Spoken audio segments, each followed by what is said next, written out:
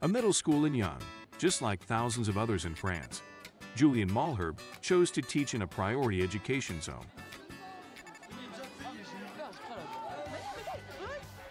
Everyone knows him here. He teaches third-grade history. However, he owes his fame to Star Wars. In this unique class in France, we learn history through the Jedi and Darth Vader, the mythical characters of the saga. We're going to start the Star Wars project. We're going to look at the special links that Star Wars may have with totalitarian regimes. The two characters we're going to be interested in are Hitler and Emperor Palpatine. Palpatine, the Dark Lord in Star Wars, a dictator who reigns terror like Hitler. The long-awaited moment has come. Execute Order 66. In Star Wars, as Palpatine is going to launch Order 66, what word did you retain? Palpatine says he will exterminate and hunt down the Jedi. If we say that Palpatine is Hitler, then who are the Jedi? Finally, Palpatine, if you keep it simple, equals Hitler. But who are the Jedi? Half of the class has never seen a George Lucas movies. The teacher doesn't mind. This die-hard fan even takes some liberties with the curriculum. You tell them about the Ewoks. Everyone knows the Ewoks. We might not know it's in Star Wars. Are you sure you're not too big a fan? Have you never dreamed of having one in your room as a child? I wanted to have one in my bed. My parents refused, but it was my dream. The project may seem a bit far-fetched, but the results are there. The class is much more attentive. My colleagues and I realized that the students who were often the least involved and struggled the most had found a new work dynamic. They were more inspired by what we were doing in class and were more motivated. Clearly, Star Wars can help priority education areas. 2 hours later, the students have learned their lesson. May the Force be with you.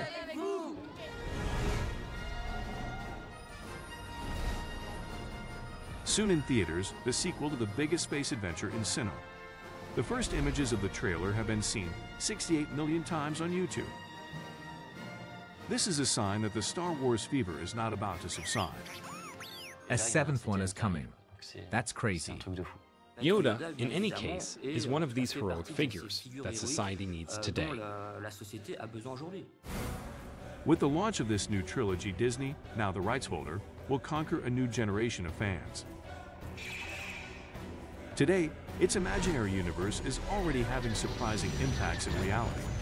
Like this Jedi school, a unique place in the world where you learn to use the lightsaber, a discipline that is coming to France. We're not going to lie to each other. It's super fun to fight with a lightsaber.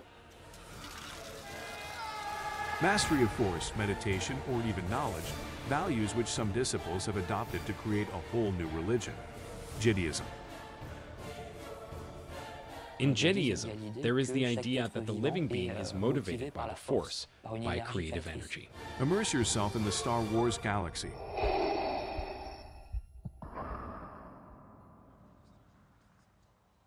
In this very small village, 45 kilometers from Lille, Thomas, 24, is the embodiment of this new generation of Star Wars fans. Don't try. Do it or don't do it. There is no trial. This well-known voice is that of his favorite character, Yoda, the sage of the saga and the most powerful of the Jedi Masters. For 10 years, they have been sharing a room.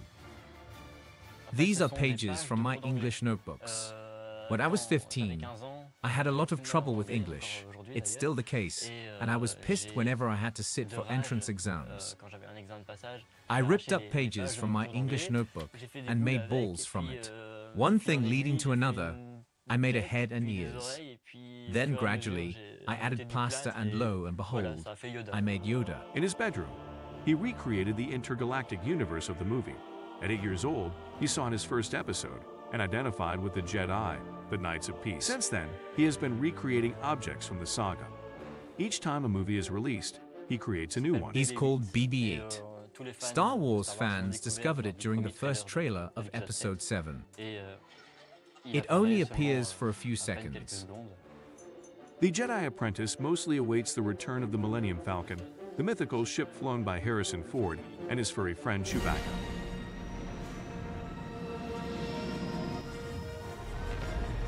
Chewie, we are home. I think that every Star Wars fan on the planet, when they saw Harrison Ford and Chewbacca, there were some who were totally amazed, some screaming, some crying. Sometimes it's quite impressive. I was speechless and didn't talk for a few minutes. This young physics and chemistry teacher lives with his parents, who saw him go from papier-mâché to lightsaber manufacturing. Today he is going to forge the handle of his weapon by himself. It's his first attempt.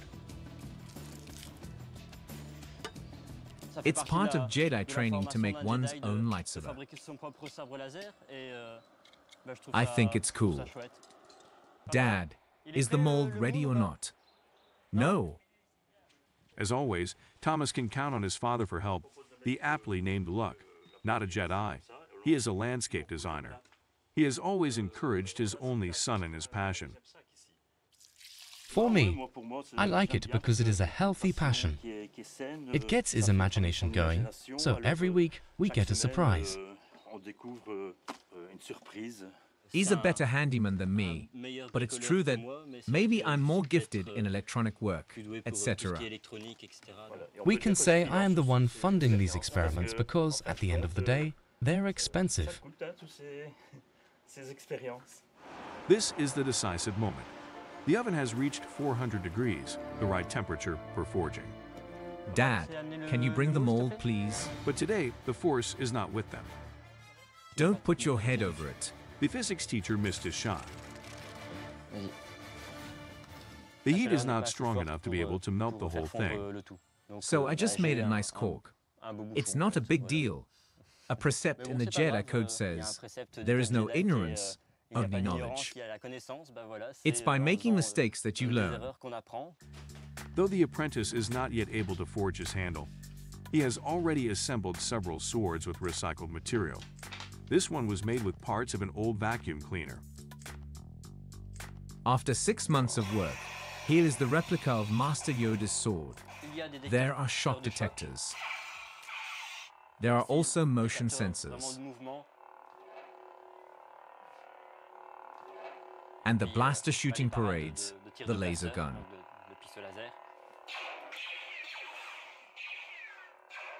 This is just for fun. George Lucas' universe is also conquering the sport world. Up until now, the Jedi weapon had been a mere toy. Today, the lightsaber is becoming a martial art in its own right.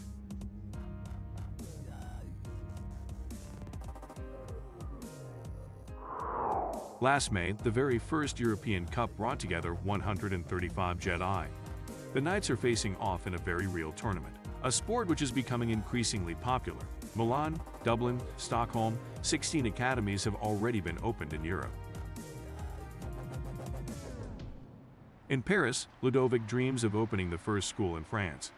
This 32-year-old security guard is a big fan of Star Wars. He shares this crazy dream with Angela, his Australian partner of 2 years. Are you all right? Yes, and you? Yes, I'm okay. He has been dreaming of having an academy to teach things related to Star Wars. It was a little boy's dream.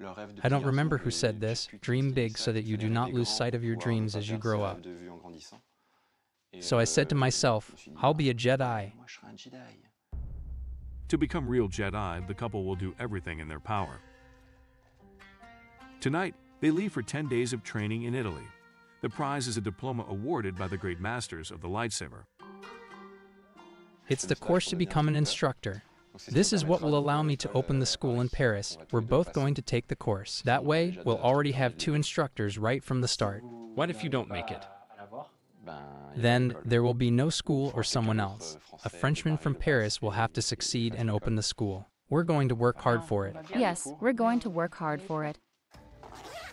My suitcase is ready. If it works out, they are going to quit their jobs and change their lives. Go ninja, go ninja. To reduce travel expenses, Ludovic and Angela leave by bus because Jedi school comes at a cost, 2,000 euros per apprentice.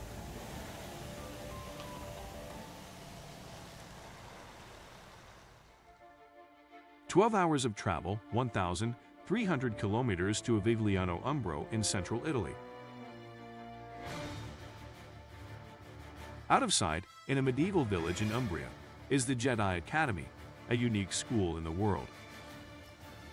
This is where future apostles are trained. For a week now, Ludovic, Angela, and 30 hand-picked students have been training from morning to evening to wield the lightsaber. And go.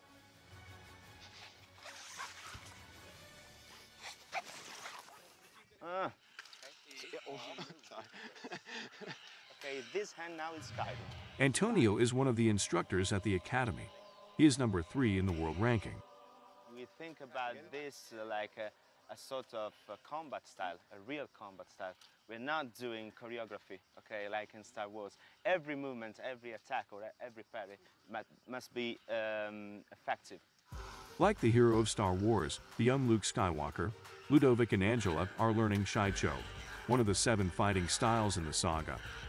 The first style that Luke Skywalker learned from Obi-Wan Kenobi. And during the fight with Darth Vader in The Empire Strikes Back, you can see some movements that reminds you a little bit the Shicho. And go! Even hundreds of kilometers away, the existence of this school was not lost on Thomas. He too will take the instructor's test, but unlike Ludovic, he's mostly there to have fun. When I saw that there was a lightsaber school that was opening, I was blown away. I said to myself, it's not possible. I immediately jumped at the opportunity, and here we are. It's a crazy adventure. It's not choreography or anything similar. No, it's really a combat sport. I'm not sure what to expect. There were lightsabers anyway, so for me it was always going to be great. It's even better than I thought. Duels are no laughing matter. The Jedi imagine that their blade is a real laser, like in the movie. In fact, this is the main rule of this sport. Oh, a lethal touch. A laser cuts through everything it touches. An injury or a simple amputation.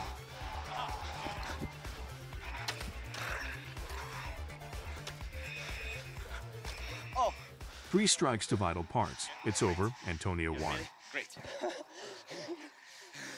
Thank you. Before getting to this level of combat, Ludovic is going to have to train hard. His mentor, Danielle, prepares him for his Jedi exam. Is Ludovic a good student? He has a lot of experience with martial arts, and I think that gives him the ability to be very responsive, very capable of observing the opponent.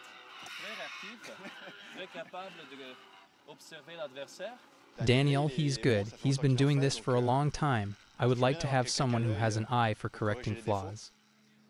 8 hours of intensive training per day, a formality for Ludovic.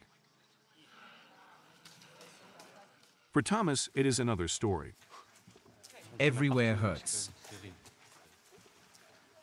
I'm not that sporty. It's 10 very intensive days here, and I can't feel my legs anymore. It's really hard. Here, all days are the same. After training, it's time for revisions. Tonight is the day before exams for Ludovic and Angela. 10 days of theoretical courses to be memorized. And to complicate things, fighting vocabulary is in Italian. Show me a sinistro. It's an attack on the left side. Yes. Okay. Ottava. You go back, twist the lightsaber, go back and take the opponent's blade down. The couple has no room for error. If they fail, their school project will not see the light of day. Do you think you have mastered these techniques for now, or do you feel calm? No, Serene, no. I'm not overconfident. We need to work. We still have all evening and some time tomorrow morning. Is there a risk of failing? There is always a risk. That's why we came together, so we have a 50% chance. At nightfall, the chivalrous nature of the students is awakened. Their academy is transformed into a combat zone, where Jedi and Sith, these soldiers of evil armed with red sabers, clash. In the shoes of a knight of peace, Thomas faces the dark side of the Force and is living a waking dream. For many fans, the Jedi are more than just fighters. They embody a spiritual model. So much so that a religion inspired by the movies was born. Reality surpassed fiction for the first time in England.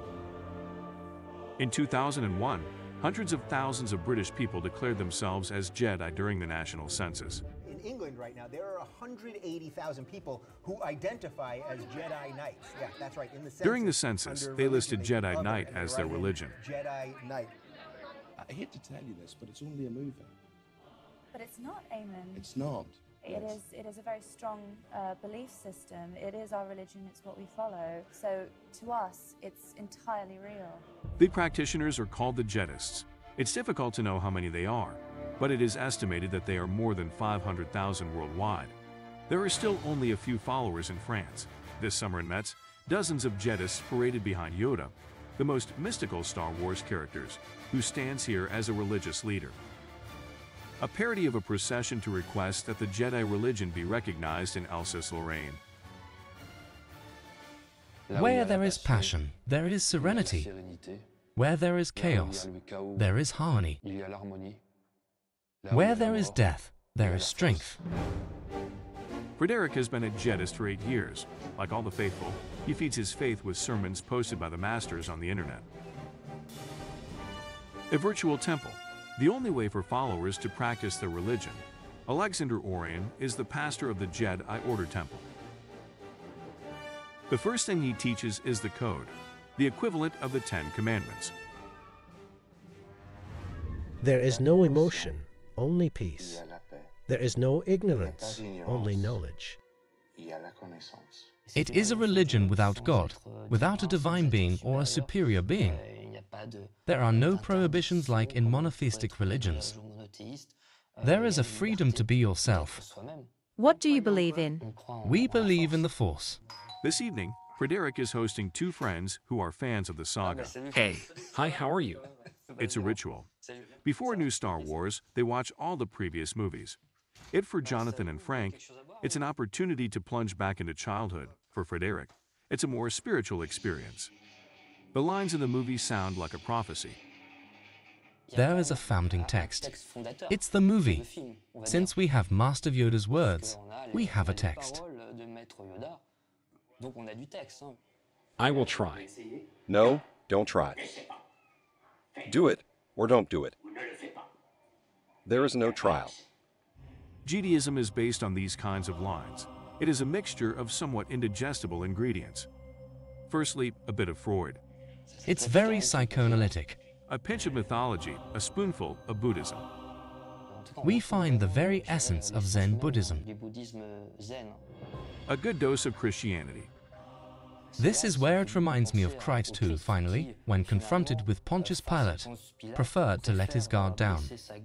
He's not ready. Jonathan identifies with this mixture. He does not believe in the Force, but identifies with the values of the Jedi. The movie is a life lesson. It's a lesson in philosophy.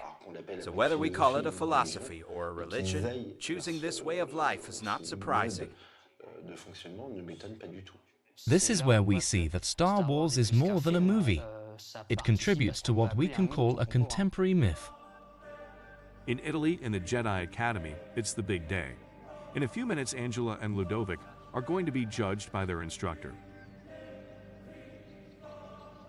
Good luck, everyone. Not forgetting the traditional rally cry announcing the start of the tests. A good one, in heaven. For half an hour, 30 Jedi apprentices are tested. Angela will be tested on her weakest point, combat. The instructor does not go easy on her. Be more aggressive, Angela, more aggressive. Ludovic is tested on theory. Please show me all of Shai Cho's movements. The light position is the guard position. The masters know that his flaw is pedagogy.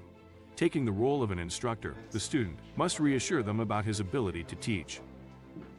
Stay high. You go up, and when he reaches here, you should not push it by being a bit too low. At the end of his performance, doubt sets in. It was not perfect. I am not completely happy, but it should be fine.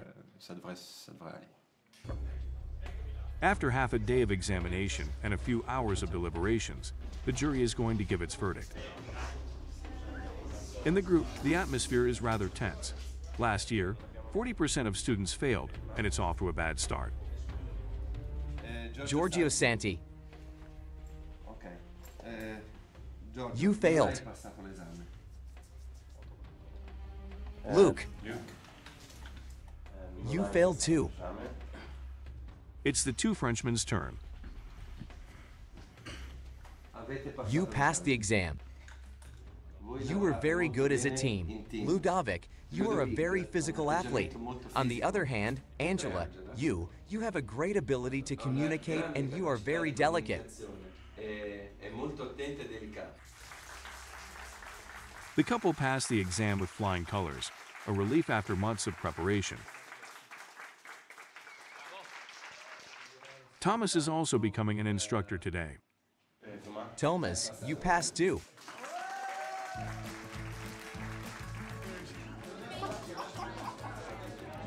This year, half of the students passed. For the Frenchman, it is the promise of a new life. What does it represent for you? It's the first step. With the diploma, we'll be able to open the School of Paris. It's the beginning. In his village, north of Lille, Thomas got up at dawn. The lightsaber is not enough for him. Today, he will wear the skin of a Jedi. Let's sort out what you'll take. With Cassander, his partner of 2 years, they share a passion for cosplay. Science fiction costumes. Me, I'm more into making latex masks, anything that is armor. But Cassandra is not. I took care of the sewing, so anything that's a Jedi jacket or toga. The gaiters are also for Thomas. Anything made from more complicated material, I'll leave that to you. Time for 40 minutes of makeup. For neophytes, it's not obvious, but Cassander is disguised as a Jedi. An alien called Kit Fisto, who appears in the animated series Clown Wars. It took them 6 months to make the costumes. In a few hours, the couple will take the stage for a big cosplay contest. Even if she hadn't liked Star Wars, it's okay. You would have just left me. Not at all. It's a good point. We have a common passion. I think it strengthens our relationship a bit more. Wow, super great. Magnificent Cassander. It is the first time that Thomas's mother has seen the costumes, and Cassander is making an impression. It's great, with the ammo and everything. It's amazing. I love it. They're headed for Ghent in Belgium, more than an hour and a half away. On the way, the convoy does not go unnoticed. Especially Cassandra, aliens in the back seat. After 800 meters, the exit on the right, then on the left you should take. Master Yoda's voice comes from the GPS, but the Jedi guide isn't of much help to Luke.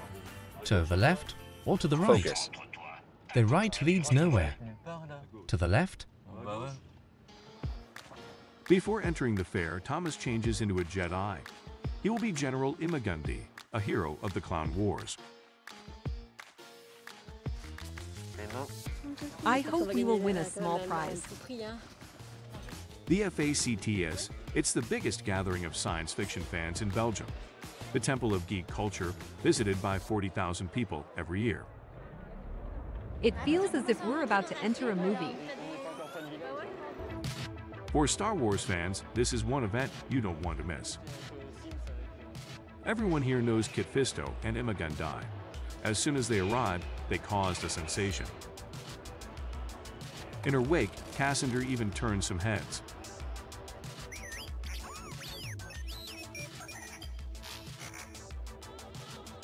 At every step, they are stopped by fans of the saga. Hey, I love your costumes. Are you interested in taking a picture? Of course. Can we lie on it? Only girls, so you can. That big slug is Jabba, a crime lord well known to fans. A collector photo in an official decor signed by George Lucas himself. It's terrific. I have some very interesting things. I have the photo of the moment he signed. That's the proof that it's him. Another privilege granted. Normally, no one is allowed to ride this rusty machine, and for good reason. It's the jet bike from Episode 7, which can only be seen for a few seconds in the trailer.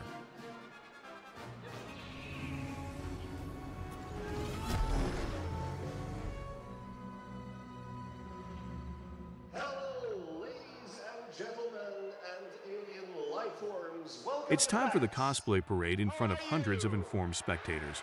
Just before going on stage, Cassandra has a little problem. Her paint is peeling off. Don't worry, it's going to be fine. Apply a coat of paint.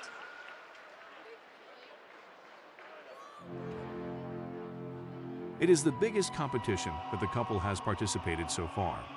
They've been working on their choreography for weeks.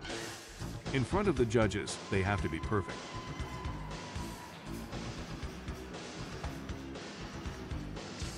Jedi dancing to Michael Jackson. Nobody had ever seen that before.